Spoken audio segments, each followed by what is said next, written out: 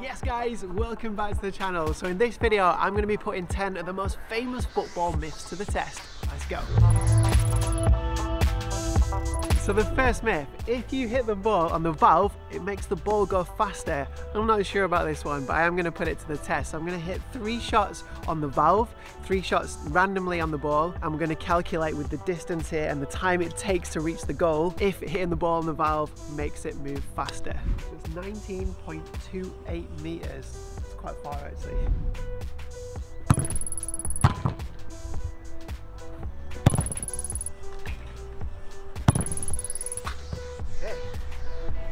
Random ones.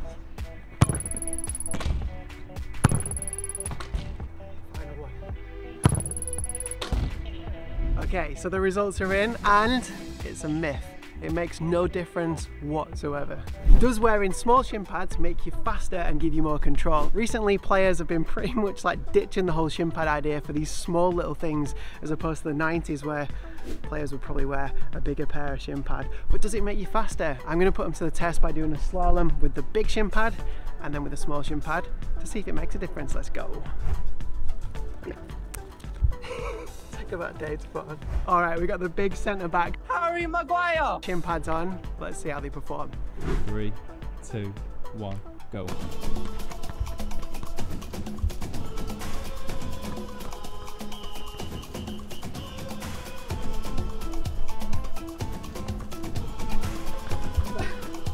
are we saying? 12 seconds. 12 seconds, okay. Let's put the little ones on. It's mad that like Grealish probably wears his socks to about there. If I was playing in the Prem, like, I don't think I'd feel comfortable going out in those. Especially if you're a skillful winger, like, give me the Maguires. All right, time to channel my inner Jack Grealish. Is it gonna make me faster? Let's put it to the test. 3, 2, 1, go.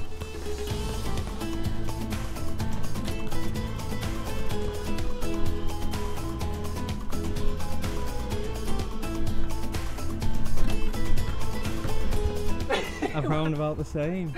Okay. We might have to go to VAR. VAR it, yeah. Let's get the final details, but quite tired after that. So the official figures are in, and the smaller shin pads were a 1/10 of a second faster. That's literally nothing. So there's not really much of a difference. So I think the skill and the control is in the feet. But saying that, I actually understand why skillful players would use smaller shin pads, because it does feel a bit lighter, and you know, if you get the ball passed in high up, then you don't want a shin pad in the way. I get it. But scientifically, it don't make a difference. On to the next one. Does putting your football boots in the freezer stop them from smelling? It sounds ridiculous, doesn't it? But I've come across this website here that says if you put them in a bag, freeze them overnight, it stops the stench by, I guess, killing the bacteria. Now, I have this problem all the time with my football boots, but also my freestyle trainers. Now, my freestyle trainers smell so badly that I am gonna use these things to put it to the test. So let's do it. 24 hours later and my trainers have been in the freezer for all that time. I must admit I'm a little bit worried that they're going to be destroyed, but let's go and see. Okay, a moment of truth. They're intact. That's the main thing. They still smell. I mean, I'd say the smell has been reduced by like 20%, but yeah. Doesn't work. It's a myth. It's not true. Do not put your boots or your trainers in the freezer. There you go. I'm a football freestyler, and a lot of people think that tricks are easier with a flatter ball or air taken out of the ball like this. So to put this to the test, I'm going to do one of my favourite tricks, which is actually quite difficult, and see how many attempts it takes with a flat ball and how many attempts with a full pumped up ball. Let's do it. Oh, nearly.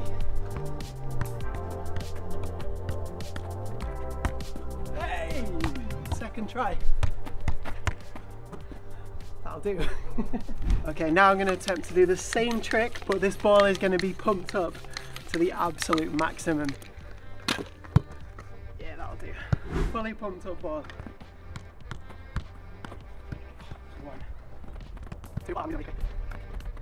3, 4, 5. Oh man.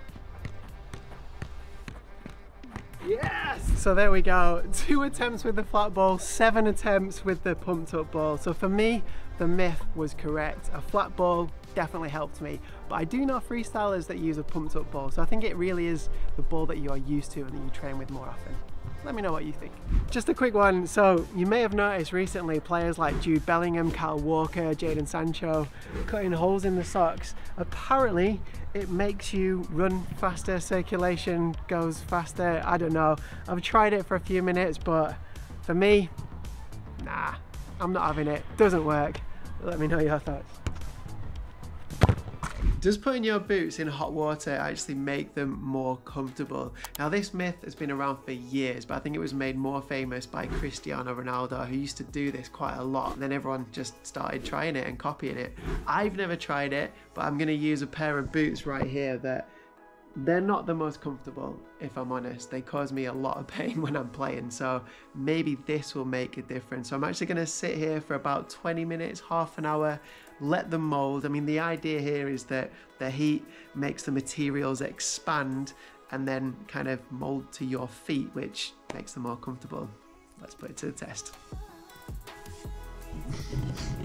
It actually feels so nice, actually. It's just like having a bath for your boots. It's very cool. Alright, so I've just taken the boots out of the hot water and they do feel more comfortable. However, they're soaking wet through, so I wouldn't want to play a game in soaking wet through boots. So I'm going to wait 24 hours, dry them off, and then revisit to see if they're still as comfortable. So I've given it more than 24 hours to dry these things out. To be honest, guys, I don't think it worked. They've dried out, they've gone back to the way they were. I don't think there's much difference at all. It does make them more comfortable while they're wet and warm, but I don't know about you, but I wouldn't want to be playing a game in like soaking wet boots because they just make them heavier, so what's the actual point? All in all, you can try it, give it a go. I think there's better ways to get used to your boots. Just wait a couple of weeks and wear them in properly. Yeah. Does putting Vaseline on your goalkeeper gloves give you better grip? I don't know, let's put it to the test. Okay, we're gonna do some shots, normal gloves, no Vaseline, just to test the grip. Then we're gonna put the Vaseline on to see if there's a difference. Dead easy. A little bit slippery actually. I used to be a keeper, you know. It's like my first position. Ooh, shot. Whoa. Ooh, that knuckles as well, that. Alright, Vaseline on the gloves. Let's see if it makes a difference. I don't know if this is actually allowed, by the way, but imagine if it makes them worse. We're going to have shots with the exact same balls, exact same distances, but can I hold on to the ball better? Ooh, okay.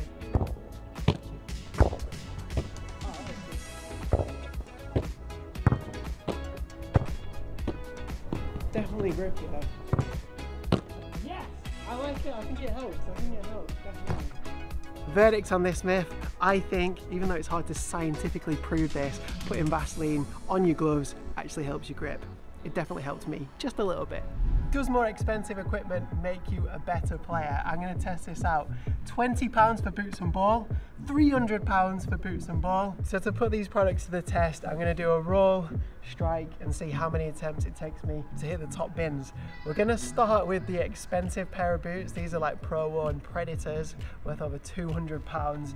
These are very nice boots. And then the ball I'm going to use is the Aurela, which is literally the official World Cup ball, the most high-tech, probably the best ball ever created to this day. So let's see what happens.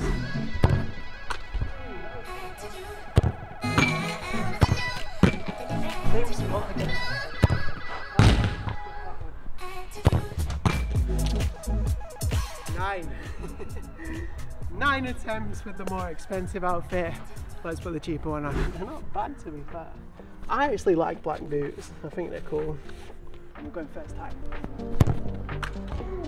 I think these are great. I've not hit the shot yet, but I think they're alright. Okay.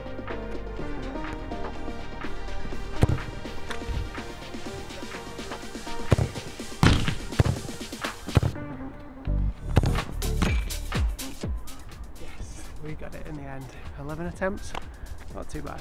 So I guess I was more consistent in the more expensive gear, but I actually don't think there's much of a difference in this. I think the main difference is the quality. These things will last you way longer than the cheaper pair, but as ever, the skill is in the player. The shirt sales pay for players. There is a common belief that when a club signs a big name that they will get their money back pretty quickly on shirt sales. But is this really true? Well, after doing a little bit of research, it's actually a lie. The manufacturers of the shirts, so your likes of Adidas, Nike and Puma, actually pay each club a license agreement up front and then take 85 to 90% of the shirt sales revenue. But this percentage only usually kicks in once an agreed amount of shirts have been sold. This will still generate income for the club, usually about £6 per shirt, but if the player is costing towards the £100 million mark and receiving millions in wages per year, it will take a lot of shirt sales to cover it. So for example, for Manchester City to pay off Jack Grealish's transfer with shirt sales, everyone in the United Kingdom would have to buy 10 of their shirts, which is probably not going to happen. Final myth, do grip socks make you faster and more agile? So to test this out, I've put a little drill here to test my agility, and I'm going to do it first up with some normal socks on, take the time, and then with the grip socks on to see if there's a difference. 3, 2, 1, go.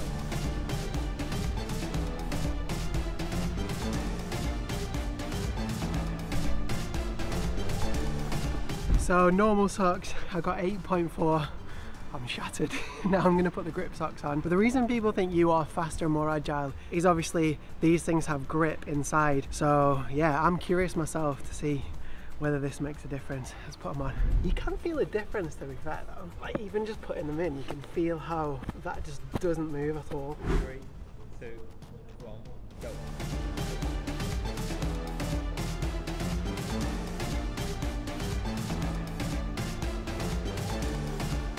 How much faster was it? Just less than half a second faster.